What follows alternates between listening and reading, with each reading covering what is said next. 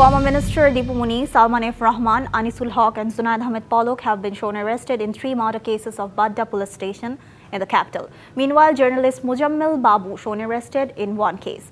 They were produced in Dhaka Metropolitan Magistrate Afratul Raqib's court this morning around at 8 a.m. amid tight security. Omar Faruqi, a lawyer who assisted the state side, said that this accused ordered the police and Awami League's assassins to fire directly at the students' procession. They cannot in any way be absolved from the responsibility of murder. If they get bail, the current stable situation of the state will be disrupted.